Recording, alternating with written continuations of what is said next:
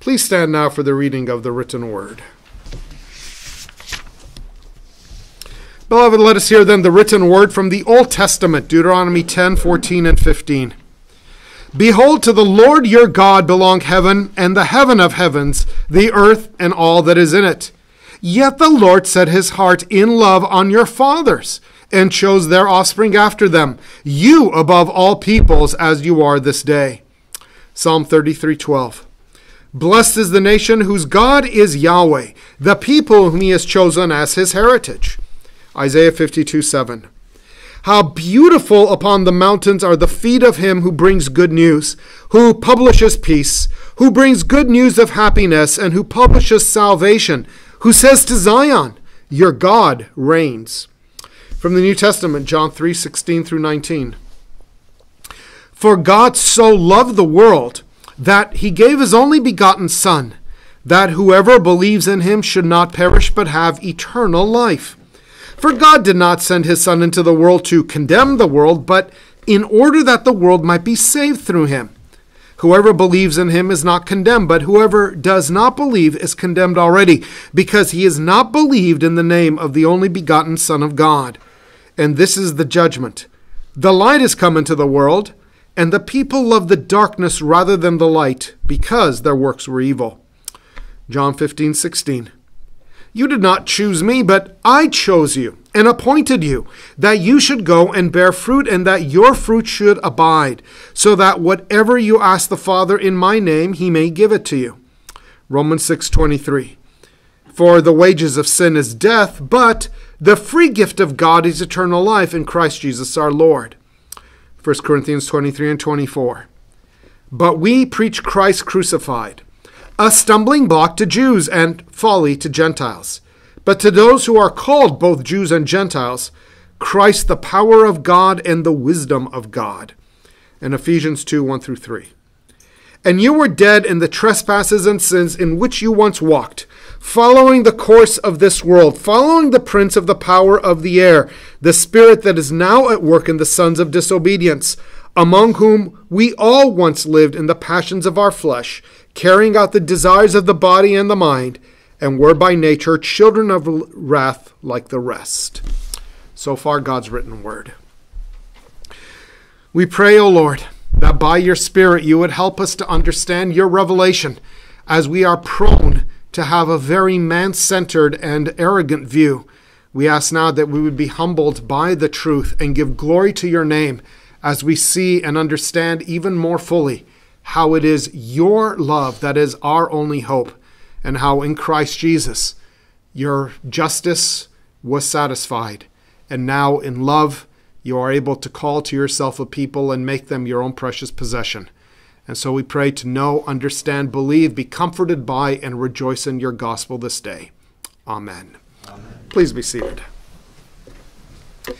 It is one of the most unfortunate things that we are easily distracted, and we are often caught up in the times in which we live, and we are unable to separate ourselves from that and to think clearly. And that's why almost every organization, every relationship, will often set days or events in order to kind of reorient ourselves and to be reminded of what's more important so that we will not be distracted. And so one of the things we must do, especially as we regard the Lord Jesus Christ and the church, is to remember and understand who is God and what is it that God has done. Because our normal tendency, following really kind of the spirit of the age, is to think of God as a generic power, and a power that seems to be, somewhat involved with us, but manipulatable. And so we're not interested in a personal God who actually thinks and speaks and wills and acts and desires to do good, but rather we think of him kind of like wind and sun. So if we are able to use it correctly, you are able to move a ship, you're able to grow plants, but really you don't have to think of him personally. You can offend him and not care. And this has come into the Christian church. And so many people will speak of God and Jesus and love, but when they're asked, why do you think that you are reconciled to God if you're a sinner? Well, their answer will be, because I have done, and then they will list whatever it is that they've done. Starting from simply, well, I've prayed the sinner's prayer, or I've tried to do good, but ultimately they'll add other works to it. As though God was just neutral, sitting back, waiting for us to impress him. And people act like they've impressed him sufficiently that he now owes them every sort of blessing. What happened was, unfortunately, this corruption entered the church from the beginning, and throughout, God has, by his Spirit, had the gospel rightly announced in the scriptures and then preached, but there's always been a battle that has taken place. And so from early on in the church, the gospel was always being suppressed. And at the same time, God kept on raising up ministers and people whose hearts were called and they desired to know the truth, so they fought back. And so this battle between what's called the Pauline theology, well, it's actually God's theology, it later became Augustinian versus Pelagian, the predestination versus free will. And this battle finally came to a head in the Reformation. And what happened then was the reformers went back and said, enough. Let's stop just doing what we've been doing. Let's actually go back to the Word. And let's look at what the fathers said as they studied the Word. How did they apply the scriptures from the very first centuries of the Christian church? And what is it that God would have us to do today? And in the Reformation, we went back and we saw what God had actually said. He is a personal God, a loving God, who has been horribly offended by our fathers. And yet, instead of judging and abandoning them, he graciously gave life to many, which is what we just sang in Psalm 106. And so what we need to do now is understand these things. And at the time of the Reformation, of course, it was opposed by Rome, but it was also opposed by people within the Reformed churches. And unfortunately, this name that has come up is Arminius. He was a professor of theology, and he corrupted the truth that was in the confessions. So in response to God's gospel of grace being corrupted, in response to the blasphemy whereby man elevated himself and made God to be obliged to bless, the Reformed church fathers came together and said, let's define very clearly what we see God reveals about himself, so that God will receive the glory, so that man will know rightly how he is reconciled to God. And so the Canons of Dort is the summary of a 5-month synod that was held, whereby the Reformed believers sent their delegates, and they struggled with Scripture and sought to understand, what does God want us to know about himself? Now, you will be told by many people that Calvinism, the Reformed theology, is wrong, that it is insulting to God because it makes God the author of sin. It makes us robots. Well, neither is true.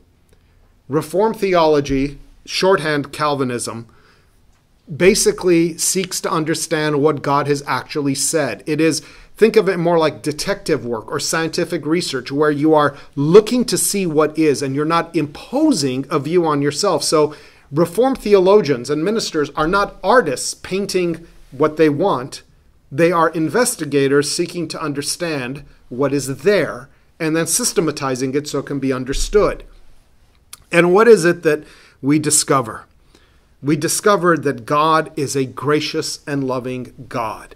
And so the Canons of Dort are actually, these 5 heads of doctrine and various articles, are some of the most beautiful words that are put together to explain theology, because it allows us to see the mind and heart of God and the grace by which he saves sinners. And so do not let people lie to you and tell you that this is divisive, unnecessarily detailed and pedantic, that it is blasphemous in any way. Rather, understand it is revealing a gracious God who gives to us life through his Son, Jesus Christ. So, these are what are many of you might know as the 5 points: the doctrine of tulip, total depravity, unconditional election, limited atonement, irresistible grace, and the perseverance of the saints. However, that is not the way that it is structured here. Rather, it begins by explaining God's gracious work to sinners. But it starts with Article 1. And you can see there the title. The titles are not part of the official document, but they've been put in there to make it easier to understand. So it begins with the word since. As we begin to explain God and the mission of the church, we begin by first announcing who are the people who need to hear this. And it is all. Since all people have sinned in Adam and have come under the sentence of the curse and eternal death, God would have done no one an injustice if it had been his will to leave the entire human race in sin and under the curse, and to condemn them on account of their sin. As the apostle says, the whole world is liable to the condemnation of God, Romans 3:19. All have sinned and are deprived of the glory of God, 3:23. And the wages of sin is death, 6:23. So the church father said, look, let's deal with reality. We're not coming to a good people, but rather God is coming to a sinful and rebellious people. And we need to understand a just God would have been completely vindicated if he had done nothing for man, but left man simply in his sin to ultimately be condemned. And that's very important, because unless we know ourselves, we will not understand our needs. And so we see all have sinned. There is no one who does good. And God would have been perfectly within his rights to leave people to their own destruction. However, by the very second paragraph, but this is how God showed his love. He sent his only begotten Son into the world, so that whoever believes in him should not perish but have eternal life. So though all men are naturally condemned, God is a God who shows love, and a costly love, sending his only begotten Son. And we know what that means. He had to take on flesh to die for sins. And what would it take for people to benefit from this? To actually believe that this was the solution God had provided. To believe in Jesus Christ and to trust that he would be our righteousness and be condemned and die in our place. And how will this word go forth? Article 3. In order that people may be brought to faith, God mercifully sends proclaimers of this very joyful message to the people he wishes and at the times he wishes. By this ministry, people are called to repentance and faith in Christ crucified. For how shall they believe in him of whom they have not heard? And how shall they hear without someone preaching? And how shall they preach unless they have been sent? This is a very important paragraph, because it puts it on God to be gracious. Now, this is where many people are bothered. And the reason is that most people tend to think of everyone being equal. Fair, that's good, because that's what we just said in Article 1. All have sinned and fall short of the glory of God. But here is the error that the world makes, and many of us have also made ourselves. We act like God owes us, that God is obliged to at least give us an opportunity to change. Even though Article 1 makes clear, God would have not been in any way unjust if he had let every one of us to be condemned. And even though we acknowledge that God is being gracious, in other words, he is doing something that he is in no way obliged to do, and yet we still act like, but he owes everyone. So the idea that God would only send his word to some people at the times he desired, we find that to be unfair, and we condemn God for it. How is this often done? Well, one is, instead of taking the opportunity God gives us to support missions and to witness to others ourselves, we basically tell God that, well, if people didn't hear about Jesus, then they should be saved automatically because they didn't get a chance to reject him. But remember, it's not the rejection of Jesus that was the problem. It's that people were already condemned. And so God is free to choose to save some and to let others go by. But we won't give him that right because we don't like him being God. Instead, we want him obliged to do our will. But we need to see that God mercifully sends proclaimers of this joyful message to the people he wishes to send them to, and at the times he wishes to send them. And it is only through this preached word that people are called to repentance at God's bidding. How do people respond when they hear the gospel? Article 4. God's anger remains on those who do not believe this gospel. But those who do receive it and embrace Jesus the Savior with true and living faith, they are delivered through him from God's anger and from destruction, and receive the gift of eternal life. Now, this one we're kind of comfortable with. Almost everybody is. Those who reject the gospel deserve to be condemned. But understand the wording here. It's not that they arrived neutral, and when they were given the option, they did not believe, and so they are rejected. But rather, they were already under condemnation. And that's why I said God's anger remains on them if they do not believe, but God's anger is removed from those who do believe. So, who believes, who disbelieves? And that's where Article 5 comes in. The cause or blame for this unbelief, as well as for all other sins, is not at all in God, but in man. And that's the thing that people don't want to hear. God holds us accountable. So when we say that we are robots, no, we're not, because God is saying that you can receive blame for your action and for your unbelief, for all sins. However, the faith which saves, the faith which believes and embraces Jesus Christ, and the salvation that we obtain by this faith is a free gift of God.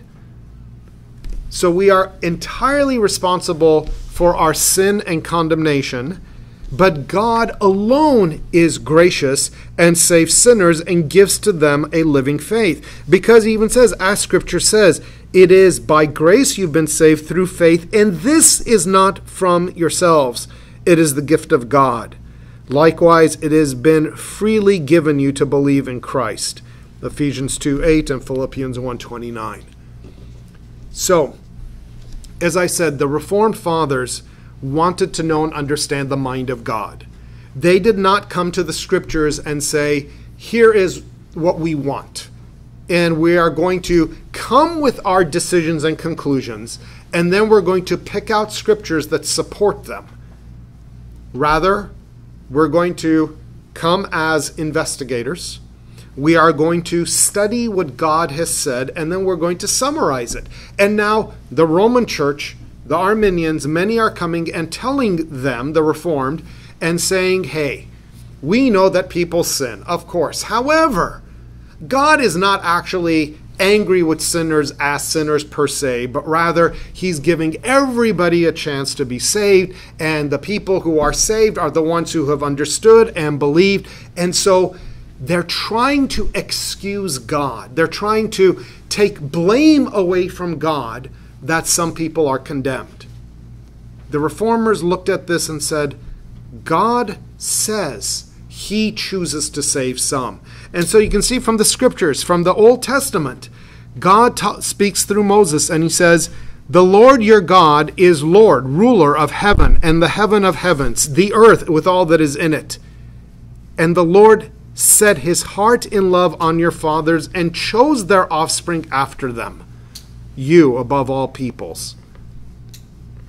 Telling the Israelites, you obtain the benefits because God, who is sovereign and free, chose to love you and not others. Psalm 33. The nation is blessed whose God is Yahweh, the people whom he has chosen as his heritage. Not the ones who sought out God, but the ones whom God made to be his own. And then Isaiah 52, the good news of happiness comes from the one who was sent by God. And it is not a people coming to God and saying, we're ready to work with you. In the New Testament, John reveals the mind of Christ. He says, God in this way loved the world. He gave his only begotten Son, so that those who exercise faith, those who believe in him, should not perish but have eternal life. Now he goes on to say something very interesting, verse 17. God did not send his Son into the world to condemn the world, but in order that the world might be saved through him. What does he mean? According to the Arminian and Roman system, Jesus comes and offers you a choice. So you were kind of neutral. Now when you reject Jesus, you are condemned. So Jesus actually then becomes the instrument of condemnation in the Roman Catholic and Arminian system. And John says, no, Jesus was not sent to condemn the world. Rather, those who do not believe are already condemned. Whoever believes in him is not condemned, but whoever does not believe is condemned already, because he has not believed in the name of the only begotten Son of God. This is the judgment. The light came into the world, and the people loved the darkness rather than the light, because their works were evil. So the world was in condemnation, in darkness, doing evil, hating God. And God was right to leave us, but he didn't. He was gracious and sent his Son to rescue some. And that's the point that John is making. So even this most famous verse that people think contradicts Reformed theology actually is just part and parcel of the theology that God reveals to us. Jesus tells his disciples, John 15, you didn't choose me. You did not in your wisdom seek out a way of redemption, but rather I chose you. I appointed you to go and bear fruit, so that your fruit would abide. And I gave to you that when you prayed in my name, the Father would give you what you asked for. Romans 6:23, where we saw the first half, the wages of sin is death. And we saw in Article 5, the free gift of God is eternal life. Is this something that's easy to believe? No. 1 Corinthians 1:23. Paul speaks of preaching Christ, which to the Jews is a stumbling block. They have their self-righteousness. It's foolishness to the Gentiles, who cannot imagine a just and holy God. But to those who are called, whether Jews or Greeks, Christ is the power of God and the wisdom of God. And naturally, we don't know this. We were all dead in our trespasses and sin, by nature children of wrath like the rest of mankind. But God graciously chose to save. So understand then what is called TULIP, the 5 points of Calvinism, Reformed theology. They are all attempts by man to summarize the teachings of the gospel and to put the glory where it belongs, on God, and the guilt and responsibility where it belongs, on man. None of our sin is the fault of God. None of the blame goes on God. All of our unbelief, all of our sins, all of our rebellion is because we as moral agents are in rebellion against God, and he would be just to leave us in our condemnation. But God is gracious and freely gives life to the dead. And so, as we continue on through the canons of Dort, we're not going to simply be doing theology for the sake of theology, nor is it our desire to, be better than others because we're more intellectually rigorous. It's to know who is this God and how to rightly worship him. That's our concern, giving glory to God. Now, just as an aside so that you understand how Scripture works, we've spoken of this before, but just to clarify, many people will say, look, it doesn't work this way. Either you have God is sovereign, predestines, and therefore we are robots, everything is predetermined, or if we are in fact moral agents, then God is not sovereign, God does not predestine, rather God gives choices and you act on them. And that's human reasoning. However, throughout the Scriptures, all so-called believers already deal with this tension of one God in three persons. We speak of the Trinity, which also is unreasonable by human standards, because it speaks of there being only one God and no others, and yet it speaks of this one God with three distinct persons, Father, Son, Spirit, in communication with one another, forsaking one another when Christ is forsaken on the cross. So when they say, well, it's unreasonable to have a God who predestines, but a man who is morally responsible, well, by the same reason they should reject the Trinity, because it is unreasonable to have one God and yet three distinct persons. Or what about the doctrine of the incarnation? We know God is infinite, eternal, cannot be contained. He is all-knowing, all-powerful. We know man is a creature born in time, having limited knowledge and limited power. And yet in the person of Jesus Christ, we speak of God and man united. The infinite, all-powerful, almighty, with the frail, limited flesh that will die. Christian theology requires that we believe in the union of the two natures in the person Jesus Christ. And yet again, how can a mere man have the fullness of God? How can Jesus actually be a man standing in our place, ignorant of the times and the will of the Father, and yet also be eternal God, able to bear the wrath of God and die on the cross? Well, humanly speaking, it doesn't work. We believe it because God has revealed it in the Scriptures. We understand that apart from the union of the two natures, there could not be an adequate substitute for our sins. So we accept and believe it because God spoke.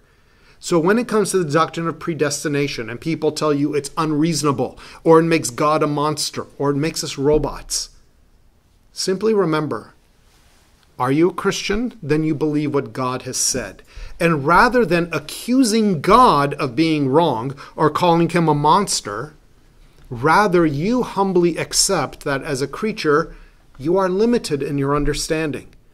And just like you receive the doctrine of the Trinity and the dual nature of Christ, you also accept and believe the doctrine of predestination and the moral agency of man.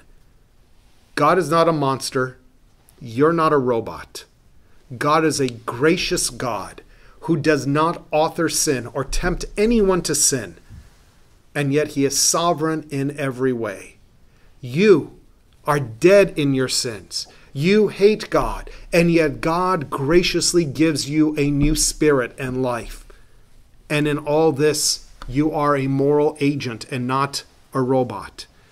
So, as we go through the canons of Dort, it is simply laying out for us what we discover in Scripture. And I hope as we continue on with this that we would be even more grateful to such a loving God for his grace to us in Jesus Christ, especially when we come to the doctrine of the atonement and we see the bloody sacrifice for us by the only begotten Son of God. Let's pray.